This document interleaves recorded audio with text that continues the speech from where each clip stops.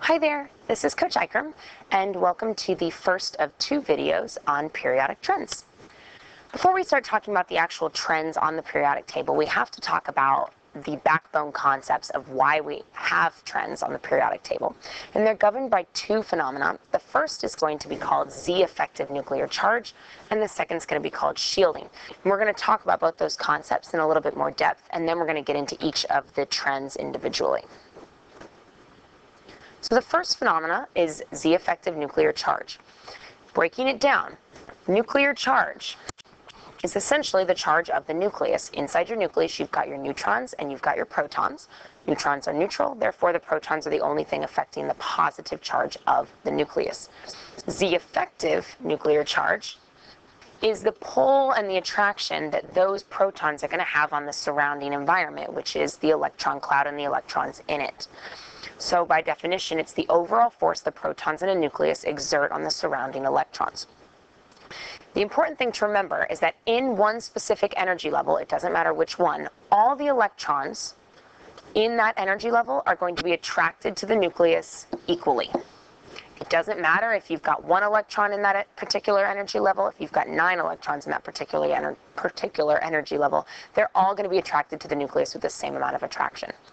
zEffective nuclear charge is going to be influenced by two things. The first is your atomic number, which should make sense because as you add protons to your nucleus, you're increasing the atomic number. And the second one's going to be electron repulsion. And you have to remember that electrons, as they're zipping around outside in the electron cloud, they're repelling one another as well, in addition to the attraction to the nucleus.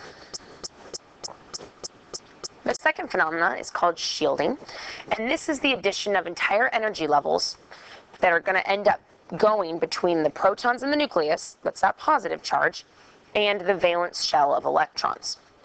So a very crude way of looking at it, and this is kind of using a Bohr model, which isn't, again, accurate, but it works. If you've got your nucleus and you've got energy levels, I'm only drawing part of them, these two energy levels are shielding the nucleus from the level with the valence electrons. And as you add energy levels, the important thing to remember is adding energy levels reduces attraction. And then in addition to that, the electrons are going to be repelling each other, which is going to further increase the distance between them. So the first trend we're going to talk about with these two is called the atomic radius, and it's exactly what you'd think. It's the radius of one atom. Atomic radii is measured in picometers, so 1 angstrom is 100 picometers.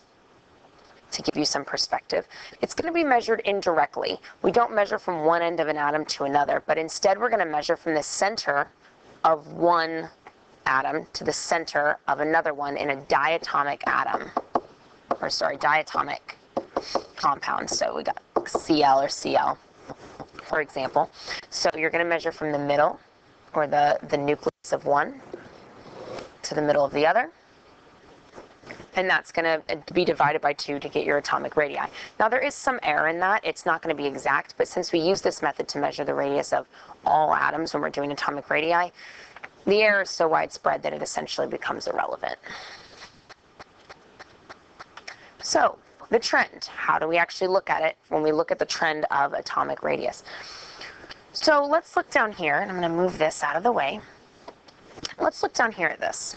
Okay.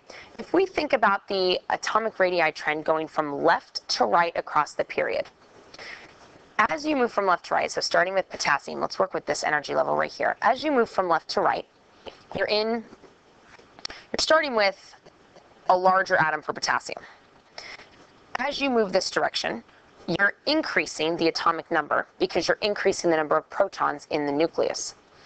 Every single time you add another proton, you're increasing the zEffective nuclear charge, because the more protons you have, the more positive the nucleus is, and it's going to pull those electrons in closer.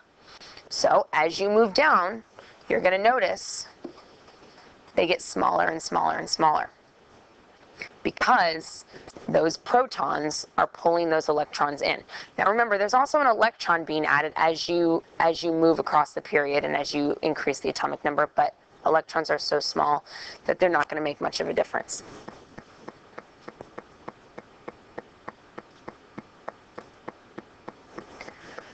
So your nuclear charge is going to increase. Every proton you add makes the nucleus more positive. So electrons are going to be pulled inward. So if we're practicing this, we've got potassium and krypton. Which one has the larger atomic radius? Yes, you could theoretically look at this diagram and look at potassium and look at krypton.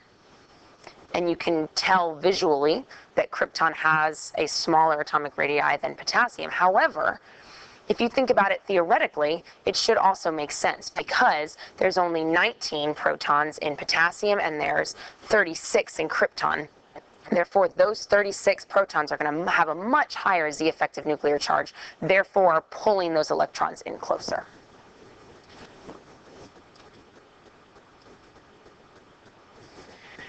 If you're looking within a group at the atomic radius, as you go down a group, and you increase you add another energy level as you go down each group, your atomic radius is going to increase. And the reason this is happening is you're adding an energy level each time. And as you add an energy level, remember, shielding is going to start coming into play. Because the minute you add energy levels between that outer valence shell and that nucleus, you're essentially decreasing the attraction between those outer valence electrons and the nucleus. Therefore, they're not going to be hugging that atom as tightly. They're going to be able to be a little bit further away because that attraction has been reduced due to shielding. So every time you go down and add another energy level, the shielding is going to be such that those outer valence electrons are going to be further and further away from the nucleus.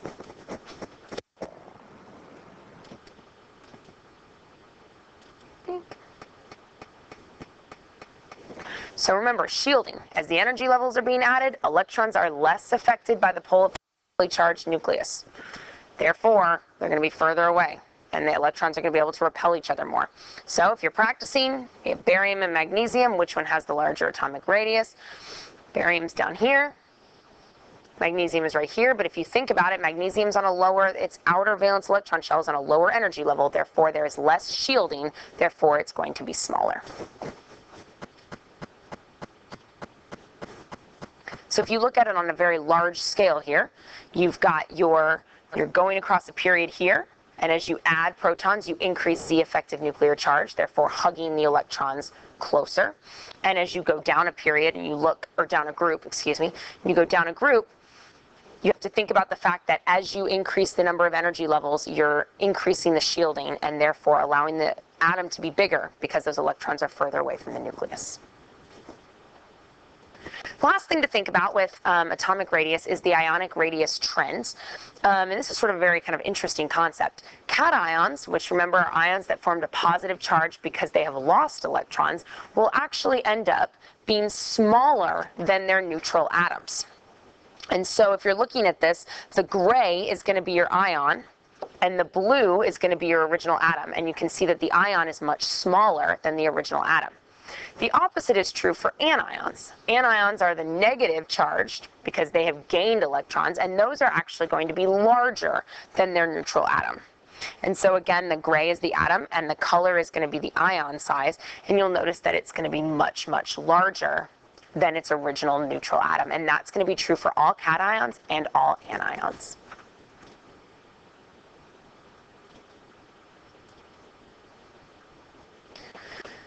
And so ionic radius, the period trend for it, as you are moving along a period, okay, as your atomic number increases, the ionic radius of your cations and your anions, both of them, is going to decrease. In cations, the loss of the valence electron shell makes the atom smaller. So because you're getting rid of that outer valence electrons, say for example calcium is going to get rid of those two, or beryllium is going to get rid of those two electrons, then all of a sudden you have one less shell, so it's going to be smaller. And in anions, the increasing nuclear charge is going to pull all those electrons inward. Because you've added more electrons, it's going to pull them inward, and it's going to therefore make them smaller as you go across the period. As you go down a group, as your atomic number increases as you go down the group, the ionic radius is going to increase. In both cases, the reason this is happening is because of shielding. As you go down the group, again, you've got more energy levels between your valence electron shell and your nucleus. And that is the end of this video. We're going to start on first ionization energy in the next video. Hopefully this made some sense. Please make sure you rewatch the video, take good notes, and come to class with questions. Hope you enjoyed. See y'all in the next video.